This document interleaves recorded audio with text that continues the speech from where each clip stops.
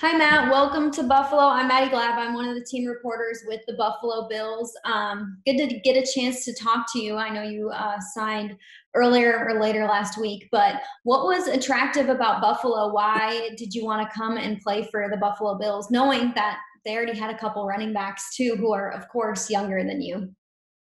I think just a team environment. I know a couple guys on the team that I played with before, and I even played in college with, and just the way just the team is, and not only that, but they're winning. You want to be a part of a winning team, a team you feel like that's moving forward. For the future, and I feel like the Bills are doing that. So I'm excited to be a part of the team. And how did this come together? When did you start talking to the Bills or Brandon, Sean, and how did this 1 year deal come together for you? I would say probably over like the last week. My agent told me they expressed interest in me, and that was obviously one of my top options, and be able to get everything together as far as contract wise, and things worked out quickly. Awesome. Thanks, Matt. Thank you. Matt Breida, Mookie Hawkins, Waffle Sports 1080. Welcome to Buffalo, big guy. Appreciate you. How will you become a difference maker in this offense this year? By doing whatever role they want me to do. I told the coaches, I'm not a selfish player, so I'm not one of those dudes, who's worried about carries and getting the ball. As long as you're winning, that's all that matters. I think we have one goal in mind, and that's to win the big thing. So as long as we get to that goal, everything else will work itself out. Absolutely. And Buffalo is a team on the rise, and back in days, players didn't want to come to Buffalo. So when you signed with Buffalo, what other NFL player you told that you were signing to Buffalo, and what was their reaction when you told them that? I think the first person I told was Jarrett McKinnon. Me and him were like brothers, went to college together. We played on the same team together in the NFL.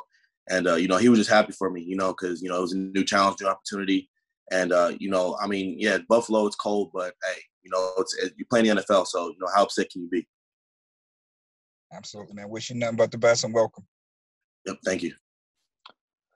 Hey, Matt. Matt Breida here from Syracuse.com. You mentioned you knew some people on the team. Who are those people, and can you take me a little bit more into those conversations, while you were making your decision and what they said about what it's like to play here in Buffalo? Yeah, definitely. Emmanuel Sanders, he had just signed, and then, Tyler Bass, he's been there for a year. Me and him have been in contact over the last year, and me and him played together in college. And, just by him, saying how much, the coaches and team is very close. I feel like that's hard to find in the NFL, and I once again, I go back to my days when I was with the 49ers, and I think that's part of a big reason why, we went to the Super Bowl, and I feel like that's part of the big reason why the Bills had so much success last year, going into the end of the season, and, they're one game away from the Super Bowl. So I feel like, they got the right chemistry, they got the right guys on the team, and like I said, I feel like it's a good fit for me, and I'm excited to be part of the team.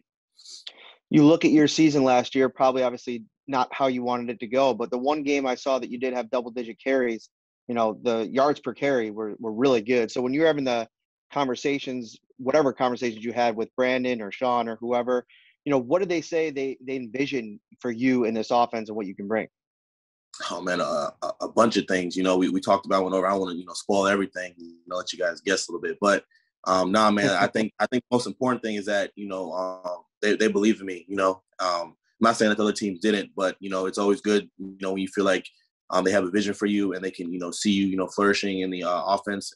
And I know Devin and Zach. They're going to do a great job too. So I'm excited to get to work with those guys, and I'm excited to be part of the team. And one more before I get out of here, because I just see one more hand up. You had a lot of success in San Francisco where there was a lot of guys that contributed. How important is it in the league now to have 2, 3, 4 backs that can all contribute? I think it's very important. And that goes back to what I said before. You can't be selfish, because you never know, what time of year, it's going to be your turn. Guys do go down. It's a, fortunate nature of our business. So I feel like you got to be, ready at all aspects. And, we're always going to be as good as our, weakest link. So you want everyone on the team to be on the same level. You to be good. So, just be humble and don't be selfish, and everything else will work itself out. Thanks, Matt. Congratulations. Thank you. Appreciate you. Hey, Matt, John Scott from Spectrum News here in Buffalo. Welcome to town. Piggybacking off of that, how do you stay ready and be able to be effective when in a platoon and multi-back setting here? Some guys, they struggle because they need the carries to get into a groove. How do you navigate that? Just prepare like you're the starter every week. Whether you are or you're not, just always be in that position of you know everything. Don't let it sneak up on you like, oh, you weren't expecting to play this week, or just always be ready. And I think everything else will take care of itself.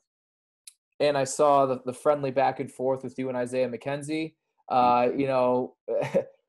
Do you have a response to him in regards to the race and the wheels, and who do you think is truly the fastest? And do you think maybe you're the fastest on the entire team? Man, like I said, we're gonna have to go up there and we'll race that out, and we'll let the racing do the talking for itself. But in all respect, Isaiah's a great player. I played against him, in college. I think we went to like triple overtime or something when I was at Georgia Southern and he was at Georgia. So he's a great player, and I can't wait to just be his teammate. All right, do it while the media's out there. We could use the entertainment. Thanks a lot, man. Got you. Hi, Matt. This is Jay Skursky with the Buffalo News. Congratulations and welcome to town.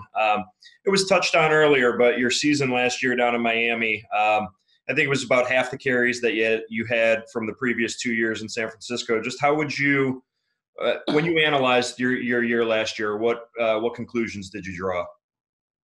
Like I said, I did what I was asked to do. Part of my role.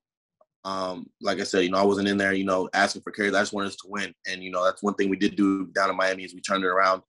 We got the team winning. So, everything else, I can only control. That's how hard I play every week. So, yeah.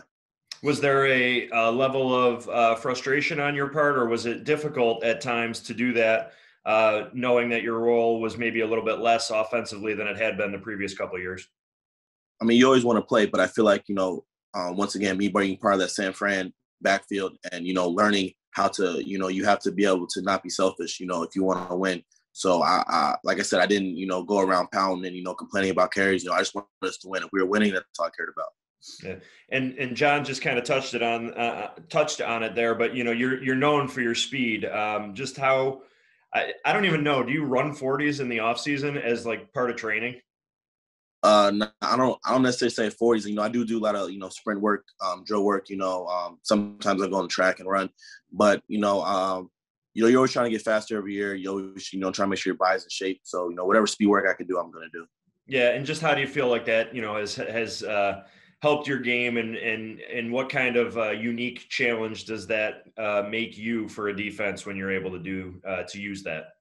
Oh, I mean, it creates a lot of problems, especially, when you're, I feel like more so in the passing game, when you're against a linebacker or someone who's not as, defensive end, someone who's not as fast as you, it's hard for them, struggles for them to, to keep up with you. And you can create separation in a lot of ways. Thanks, Matt. Welcome to town. Thank you. All right, Matt, that's all for today, man. Thanks, man. All right, appreciate you.